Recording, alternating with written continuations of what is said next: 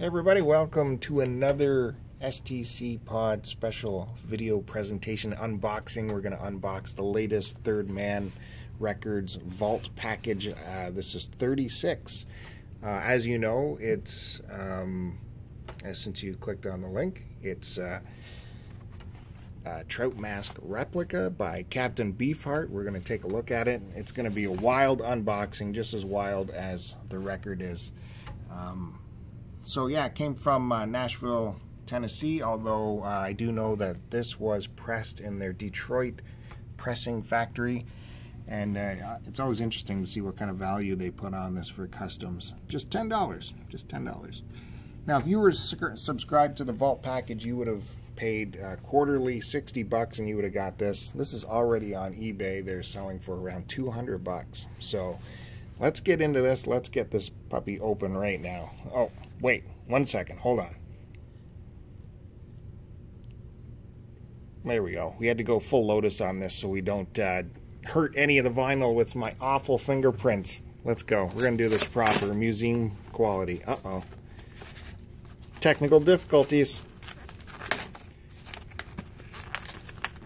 Since when does that ever happen?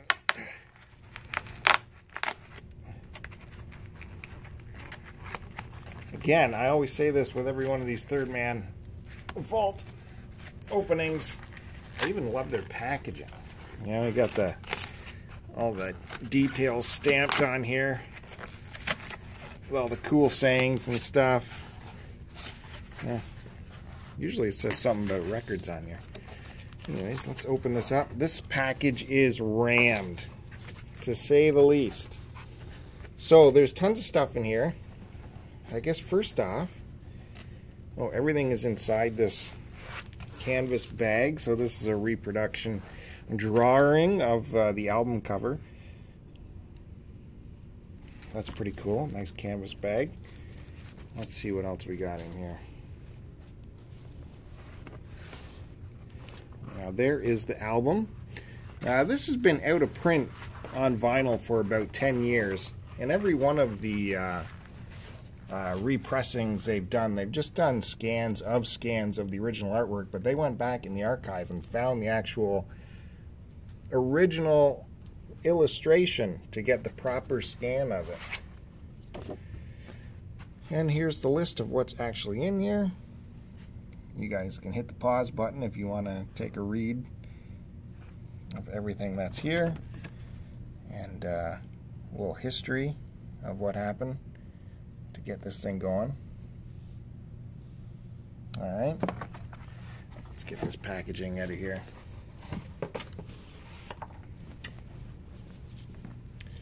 Okay, so this looks shrink wrapped. This stuff is never shrink wrapped. I'm gonna have to pause for a second and find myself a knife to do this proper here. Although it's gatefold, so it doesn't matter if I keep the shrink wrap.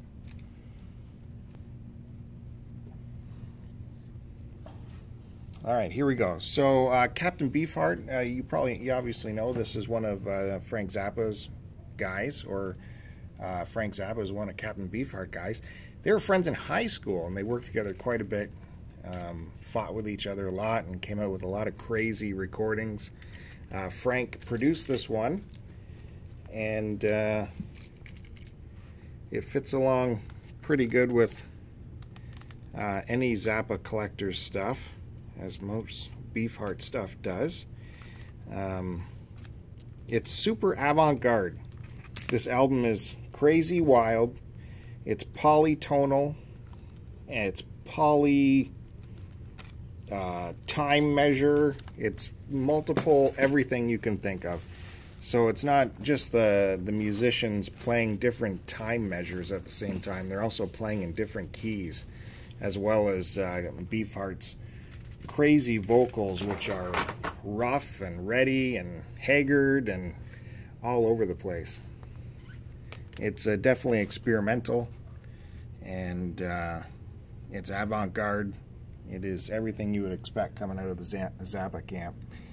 Well, if you put Captain Beefheart and Frank Zappa together, this is what you're going to get.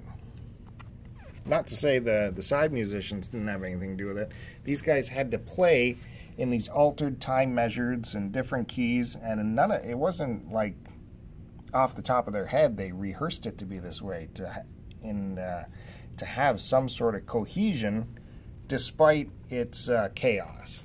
It's a crazy thing to listen to. A lot of people hold this album in very high regard. Let's see what we got in the first sleeve here. God, that looks like a picture of a young Bob Dylan. And here we have the liner notes.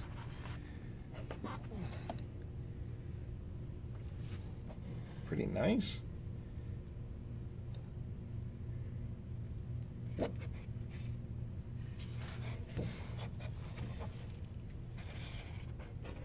Very bright paper, hard cardstock.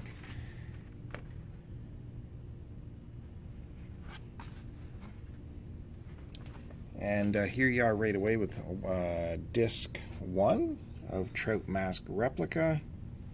And you're going to see what Third Man Records did with this.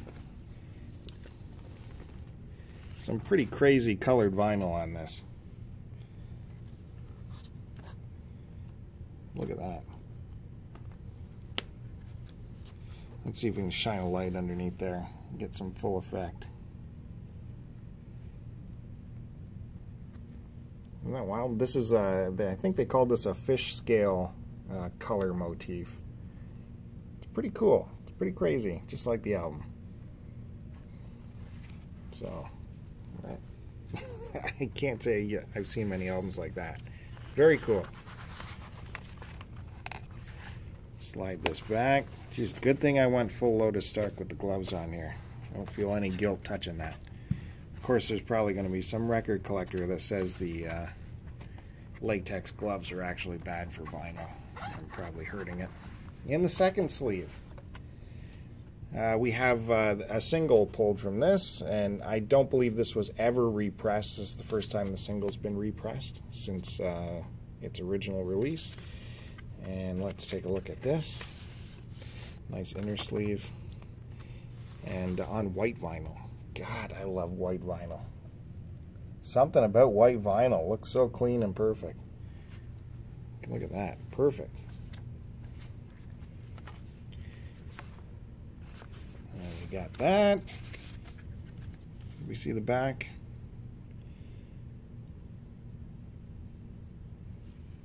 And this shows the reemergence of Bizarre Records, which I guess they're starting up again.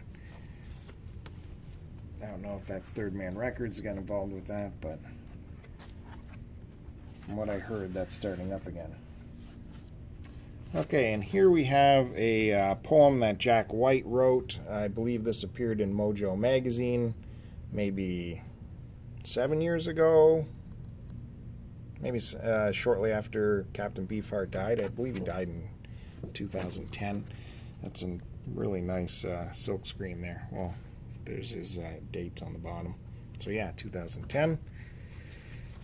And here you have something fun. This is actually a replica Trout mask. So you can punch that out. It's all perforated. So for your next Halloween, you can wear that on your face. And it's, of course, interesting to note that this isn't actually a trout, it's a carp. But a carp is a good replica of a trout. And on to the second disc.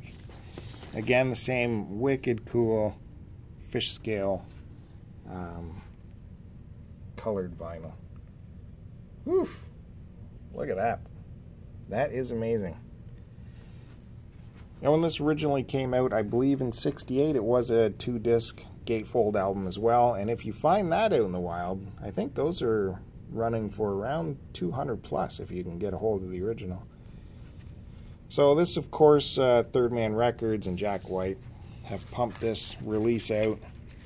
They got hold of the closest reproduction, the original masters from the Zappa vault to make their pressings from.